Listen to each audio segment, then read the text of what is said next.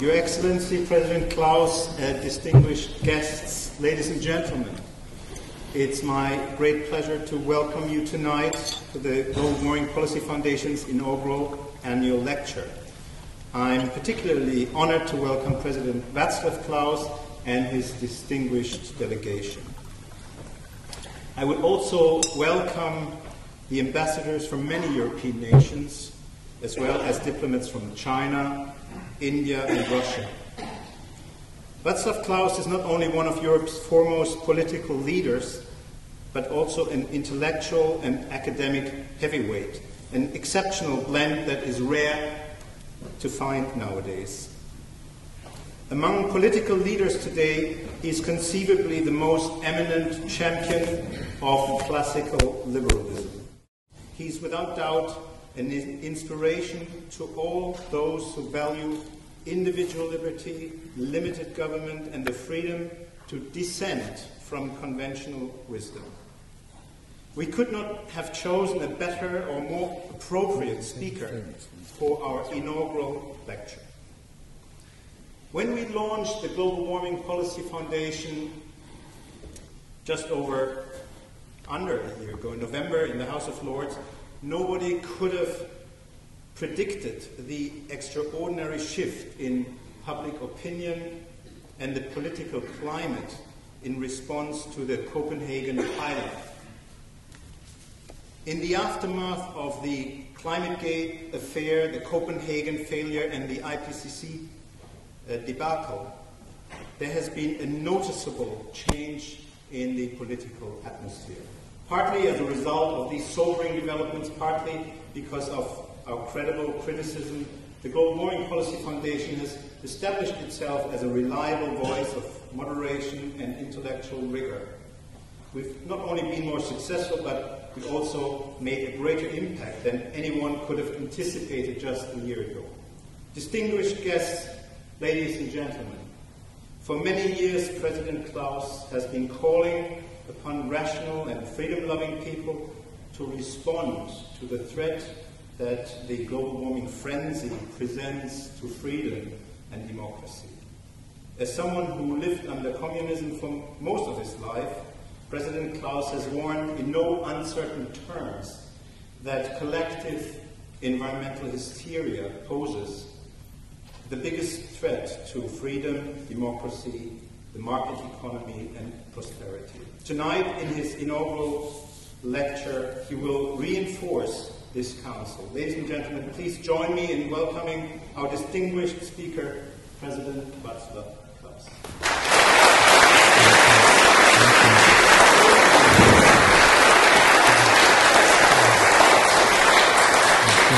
Thank you very much. Mr. Chairman, Lord Lawson, distinguished guests, ladies and gentlemen, it's a great honor for me to be here tonight, getting a chance to deliver the inaugural lecture of the Global Warming Policy Foundation to such a distinguished audience. I would like to thank you for the invitation. I would like especially to thank Nigel Lawson. Even though it may seem that there is a whole range of institutions, both here and overseas, which bring together and support those who openly express doubts about the currently prevailing dogma of man-made global warming and who dare to criticize it, it apparently is still not enough. We are subject to a heavily biased and carefully organized propaganda and a serious and highly qualified forum here on this side of the Atlantic that would stand for rationality, objectivity, and fairness in public policy discussion is more than needed. That's why I consider the launching of the foundation an important step in the right direction. We should keep saying very loudly that the current debate about global warming, and I agree with the Australian paleoclimatologist Professor Carter that we should always speak about dangerous human-caused global warming, because it is not warming per se that we are concerned with. That the current debate is in its substance not part of the scientific discourse about the relative role of a myriad of factors influencing swings in global temperature, but part of a public policy debate about man and society. As Professor Carter stresses in his recent book, the global warming issue long ago ceased being a scientific problem. The current debate is a public policy debate with enormous implications. It is no longer about science.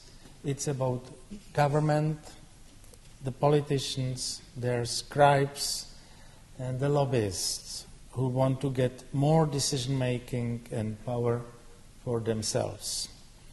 It seems to me that the widespread acceptance of the global warming dogma has become one of the main, most costly, and most undemocratic public policy mistakes in generations. The previous one was communism. The debate has, of course, its scientific dimension, but this part of the debate doesn't belong here.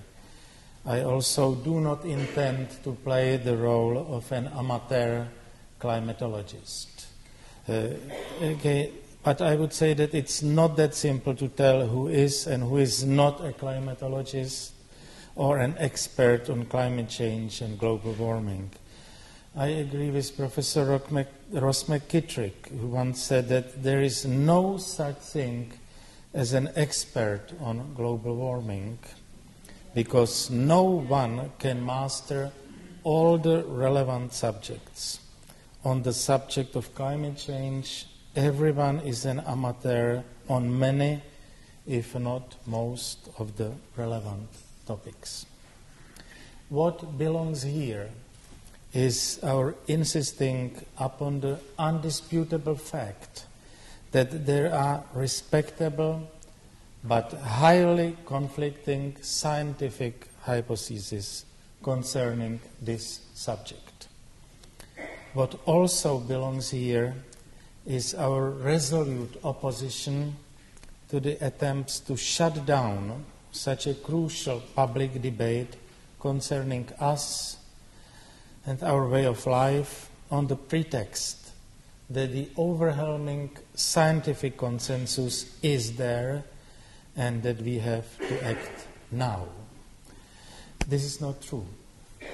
Being free to raise questions and oppose fashionable, politically and lobbyistically promoted ideas forms an important and irreplaceable part of our democratic society.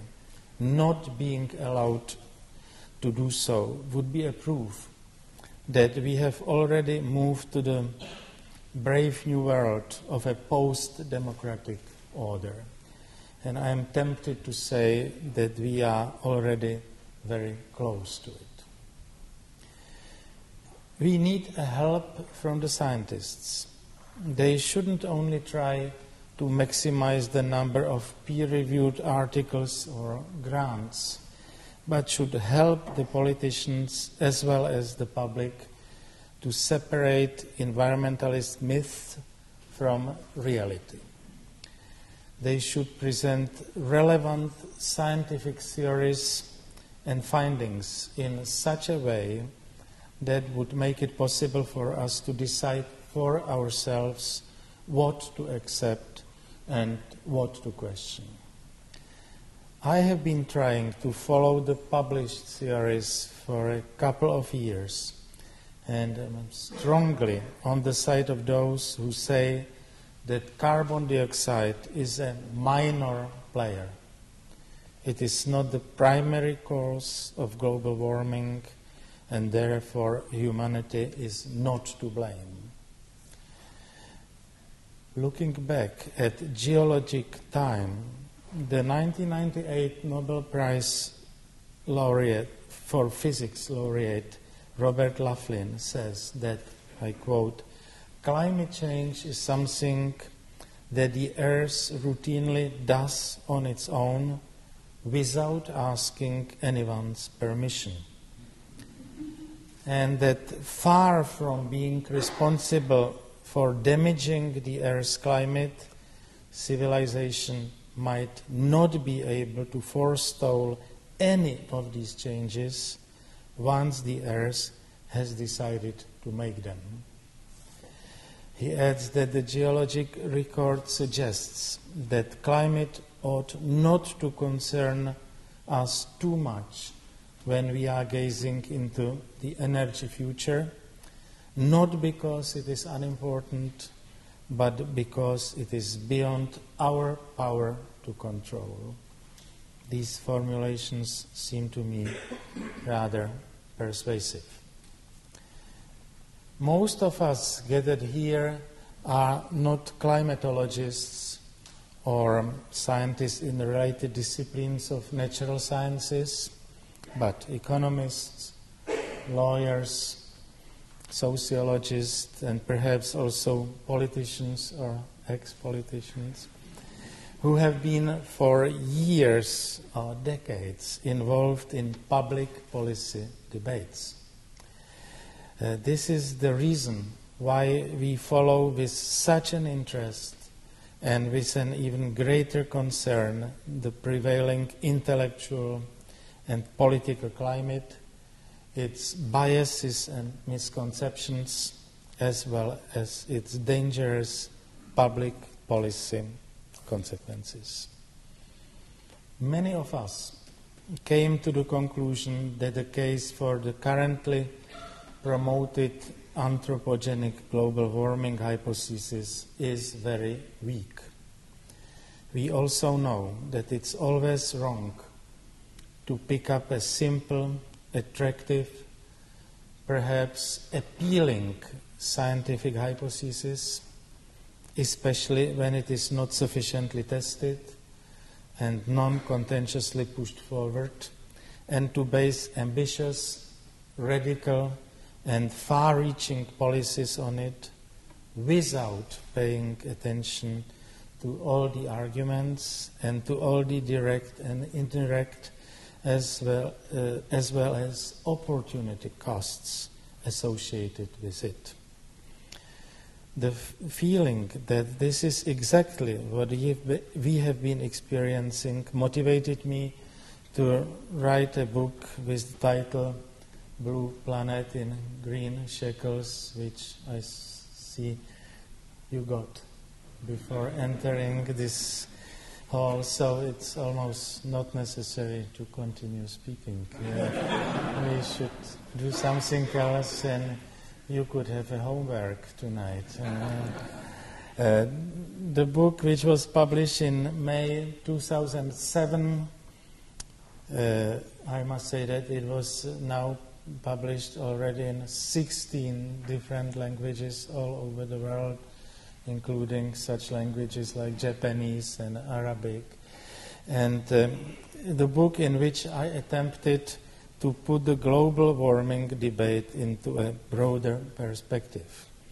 A year after its publication, I was extremely pleased to get a book, An Appeal to Reason, a cool look at global warming, in many respects similar to mine, written by Nigel Lawson. The book was very soon translated into Czech, and I wrote a preface to it, and in the published copy of my speech you will get as an appendix my preface to the Czech version, in English, the Czech version of Nigel Lawson's book. When I listened to the introduction, I would say that we are not on the winning side yet. But looking back, we can afford to say that since the launching of the massive global warming propaganda at the UN Real Summit in 1992, and since its subsequent acceptance worldwide, several things happened that suggest some degree of optimism. First, the global temperature ceased rising, apparently. I know that it's not a proof of the non-existence of a long-term tendency of one type of another. Nevertheless, this is definitely true. Second, new alternative hypotheses for the explanation of climate fluctuations have been formulated. That's the second shift, second change. The third one, the reputation of the scientific standing of some of the leading exponents of the global warming doctrine has been heavily undermined. The most scandalous example being the case of the hockey stick, which constituted the basis of the 2001 third assessment report of the IPCC. I would allow myself to quote the Australian climatologist John Dawson, who writes, "The hockey stick was the product of a pseudo-scientific mindset, faulty data selection, erroneous data identification, dubious statistical methodology, flawed mathematics, a perverted peer review process, a frenzied propaganda campaign, and unscrupulous defense mechanisms." It seems to me so perfect that I didn't dare to put it in my own words because it can't be overcome. This is the absolute quotation.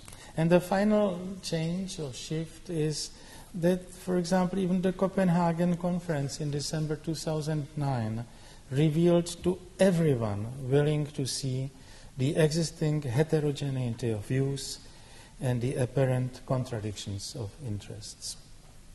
Yet, the global warming alarmism and especially the public policy measures connected with it have been triumphantly marching on. Even the recent worldwide financial and economic crisis and the enormous confusion, fear, as well as indebtedness it created did not stop this victorious long march. Let me repeat the three simple facts that most of us, I hope, are aware of. We can only wish our opponents, the global warming alarmists, accept that we do not question them. Otherwise, they would continue shooting at wrong targets, which is what they probably intentionally have been doing up until now. So the first simple fact. Let's start with a long-term fact that the global mean climate does change. No one disputes that. It changes now, it was changing in the past, and will undoubtedly be changing also in the future. In spite of that, we have to add that over the last 10,000 years, the climate has been much the same as at present, and the average surface temperature did not vary significantly. If there has been any long-term trend, there has been an overall gentle cooling trend when we look at 10,000 years. Presenting the climate changes we have been experiencing in the last decades as a threat to the planet and letting the global warming alarmists use this bizarre argument as a justification for their attempts to substantially change our way of life to weaken and restrain our freedom, to control us, to dictate what it is we should and should not be doing is unacceptable. Their success in influencing millions of quite rational people all around the world is rather surprising.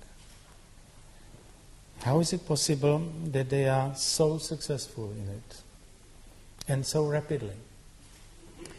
For older doctrines and ideologies, it took usually much longer to get such an influential and widely shared position in society. Is this because of the specifics of our times? Is this because we are continuously online? Is this because religious and other metaphysical ideologies have become less attractive and less persuasive? Is this because of the need to promptly refill the existing spiritual emptiness connected with the end of history series with a new noble cause, such as saving the planet? The environmentalists succeeded in discovering a new noble cause. They try to limit human freedom in the name of something that is more important and more noble than our very down-to-earth lives. For someone, as was mentioned in the introduction, who spent most of his life in the noble era of communism, this is impossible to accept. So the second undisputable fact is that with all the well-known problems of measurement and data collection, over the last 150 years, which is a medium-term time scale in climatology, in economics, medium term is slightly shorter. 150 years, it's already the Keynesian long run, and we are all dead, definitely. So in the last 150 years, the average global temperature has shown warming, cooling rhythms superimposed on a small upward warming trend. That's for me the second undisputable fact. This trend has existed since the Earth, or rather its northern hemisphere, because the data from the southern hemisphere are not available, emerged from the Little Ice Age approximately 2 centuries ago. We also know that this new trend was repeatedly interrupted. One important example being the period from the 1940s to the middle of the 1970s, another the period of the last 10 to 12 years. The warming in the last 150 years is modest, and everything suggests that also the future warming and its consequences will be neither dramatic nor catastrophic. It doesn't look like a threat we must respond to. The third, for me, undisputable fact is that also the amount of CO2 in the atmosphere fluctuates in time, sometimes precedes, sometimes follows the temperature increase, and that with all the problems of not fully compatible time series. In the last 2 centuries, we witness a mostly anthropogenically enhanced amount of CO2 in the atmosphere. We know that its concentration increased from 284 ppm, parts per million, in the year 1850 to 310 in the year 1950, and to 387 in the last year. There is no need to dispute these facts. The dispute starts when we are confronted with a doctrine which claims that the rough coincidence of climate changes, of growing temperatures, and of man-made increments of CO2 in the atmosphere, and what is more, only in a relatively short period of time, is a proof of the causal relationship between these phenomena. To the best of my knowledge, there is no such relationship between them. It is, nevertheless, this claim that forms the basis for the doctrine of environmentalism. It is not a new doctrine. It has existed under various headings and in various forms and manifestations for centuries, always based on the idea that the starting point of our thinking should be the earth, the planet, the nature, not man or mankind. It has always been accompanied by the plan that we have to come back to the original state of the earth, unspoiled by us humans. The adherents of this doctrine have always considered us, the people, a foreign element.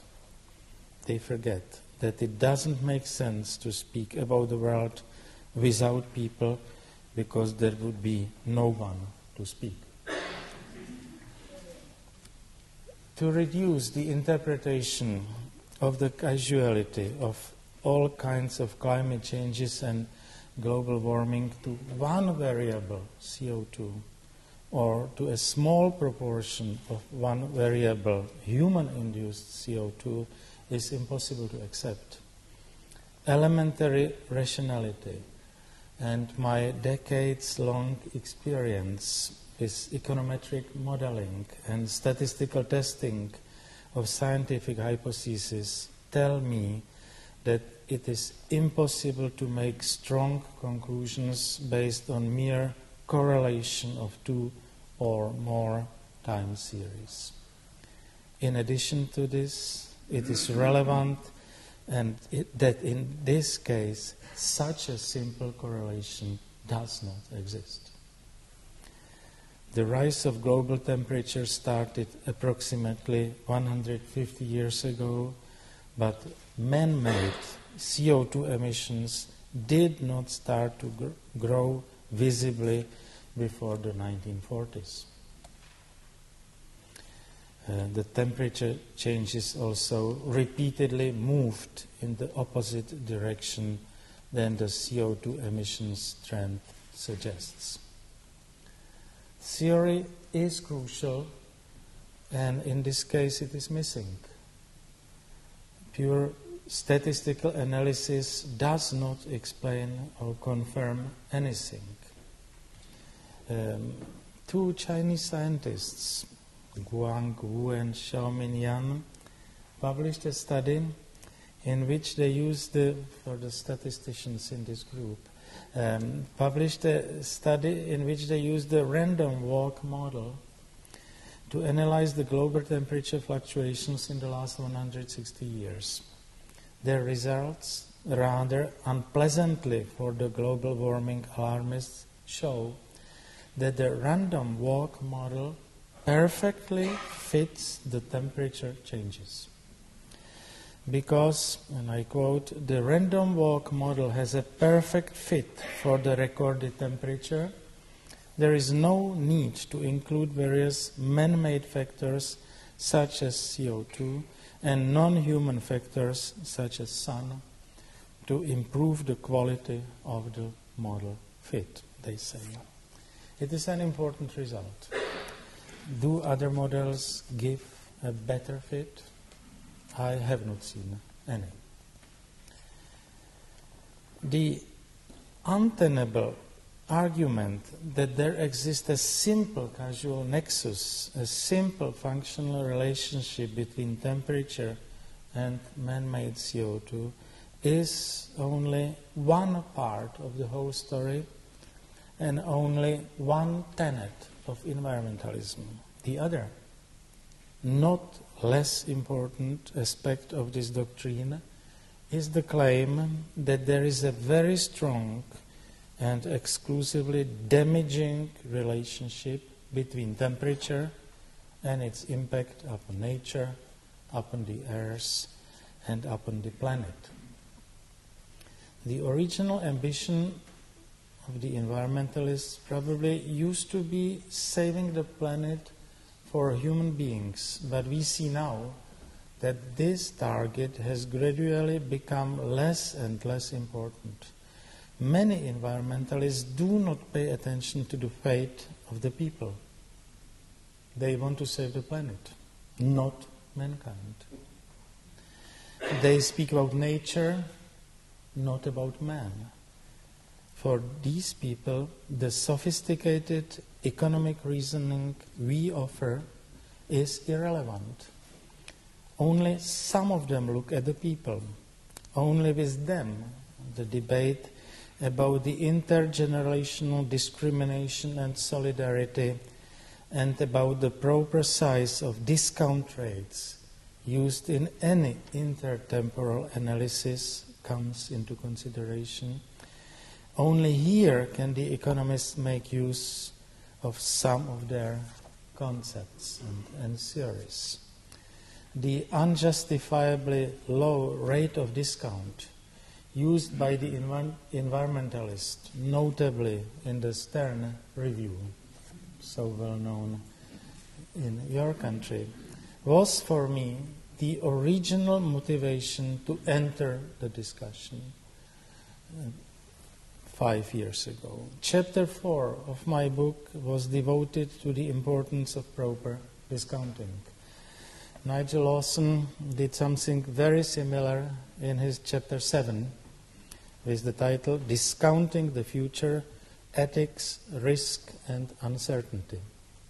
For him, I quote, "The choice of discount rate is critical in assessing which policies might make sense and which clearly do not." I agree with him that with a higher discount rate, the argument for radical action over global warming now collapses completely. Page 83. Many serious economists argue the same way and are in favor of using higher discount rates. University of Chicago Professor Murphy says quite strongly, I quote, "We should use the market rate as the discount rate because it is the opportunity cost of climate mitigation." I suppose that the economists here would agree. This is what Nicholas Stern and others around him clearly do not want to do. They think in misconceived ethical terms, but it is wrong. We do not deny that if the existing trend continues, rising temperatures will have both its winners and losers. Even if the overall impact happens to be detrimental, which is something I am not convinced of, the appropriately defined discount for the future will ensure that the loss of value in the years to come will be too small for the present generations to worry about. How is it possible that so many politicians, their huge bureaucracies, important groups in the scientific establishment, an important segment of business people, and almost all journalists see it differently?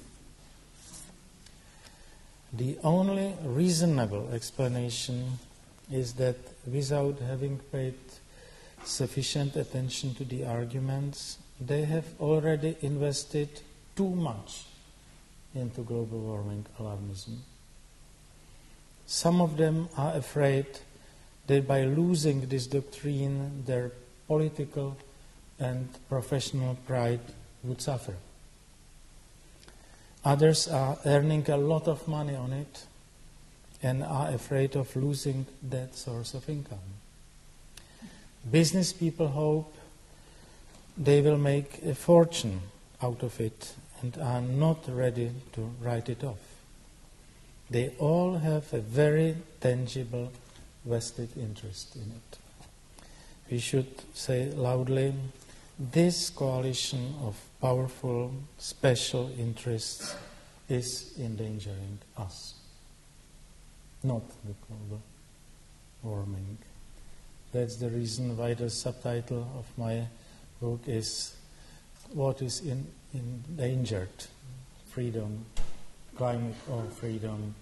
And my resolute answer is climate is okay, freedom is endangered.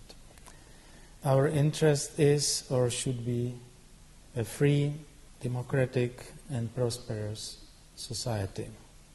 That's the reason why we have to stand up against all attempts to undermine it.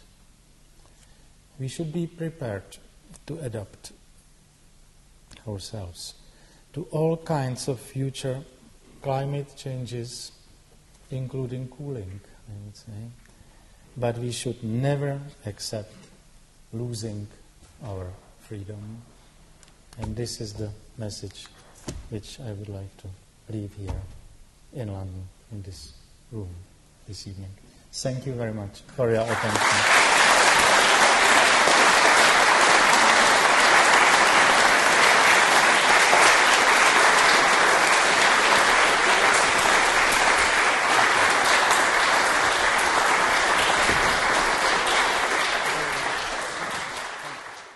President Klaus, thank you very much. You hear from that applause how much the large audience here tonight have appreciated a really outstanding presentation from you. You are somebody who combines three qualities which I particularly admire: intellectual capacity of a high order, a passionate belief in individual freedom and liberty, which has been reinforced by our own experience of living under communist rule for such a long time, and in addition, great courage in speaking out as you have done publicly and written about it, and it is something which is a very important element in doing. There are some, like me, who only come to it after we've left office. Another one is President Aznar of Spain, who, after he ceased to be President of the Spanish Republic, turned out to be of the same sort of view that President Klaus and I have. But it is your combination of huge intellect, of a passionate belief in freedom, and your bravery, your courage, which is something we should all applaud tonight.